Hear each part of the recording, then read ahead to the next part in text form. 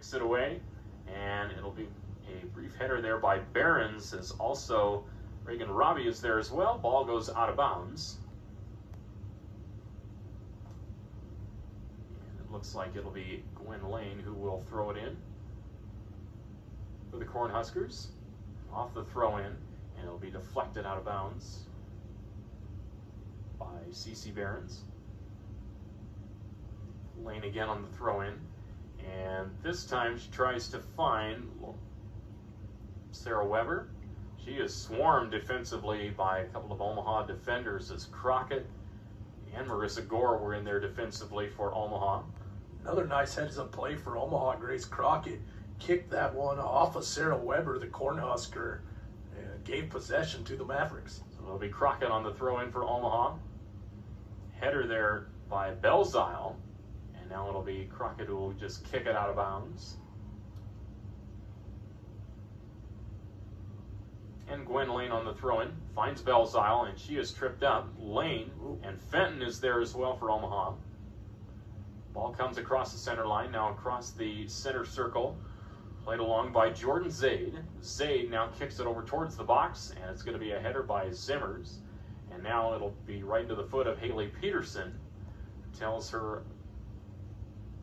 defenseman to back away. Belzile gets it in towards the box, and it'll be Retz who will just scoop it up.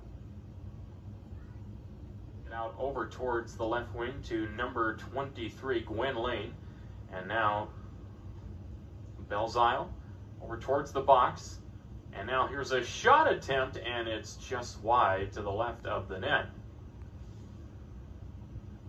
Another offensive opportunity turned aside, as that was Sarah Weber there on the shot for the Cornhuskers. Possibly a chance here offensively for Omaha, and Marissa Gore gets tripped up on the play, as it was Gwen Lane who was there defensively, and we'll have a bevy of substitutions for both teams, as it'll be number 23, Reagan Bourgeois, who checks into the game for Omaha.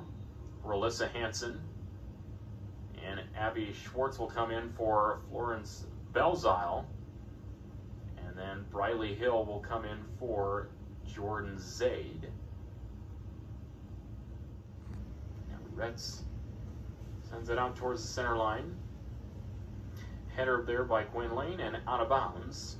And it'll be Crockett that'll throw it in. And yeah, as you said, about 10.5 minutes to go exactly, and still no score between the two teams. But I think that you kind of expected that, though, here in this exhibition game. It has been very physical, to say the least, but both teams have had their chances offensively, but have not been able to convert. And again, I think that kind of just goes back to that rust factor, that it is really kind of the first action that both teams have seen all year off the throw-in.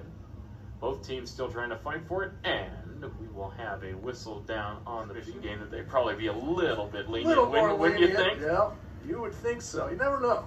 Peterson, and now Belzile, and now Crockett just booms it up into the air. Over towards the...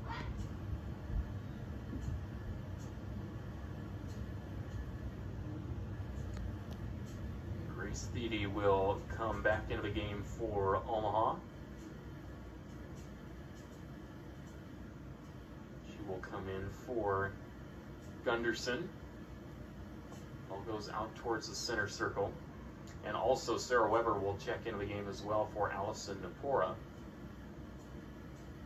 Nemnich, ball goes in towards the right corner, and it will be kicked out of bounds by number 23 for the Cornhuskers, Gwen Lane, and Grace Crockett will throw it in for Omaha. It looks like they're going to opt to go for a deep pass into the box here from Crockett.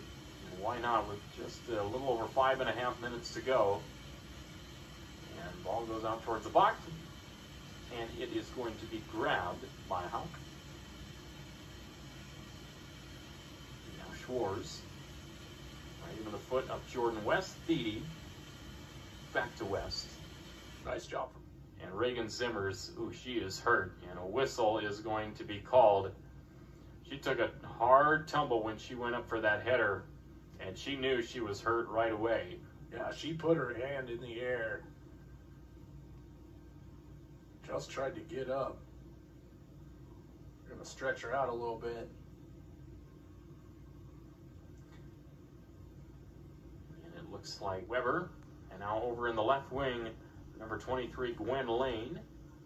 Lane now kicks it over towards the box. Header, and it's off the post. Another near miss offensively for the Cornhuskers. Ball goes out towards center. Played along by Jordan Zaid. That was Eleanor Dale on the shot there for the Cornhuskers. Right off the right post. And it just would not go. A little over 4 minutes left. 20 shots combined between the two teams. 10 for Omaha, 10 for Nebraska.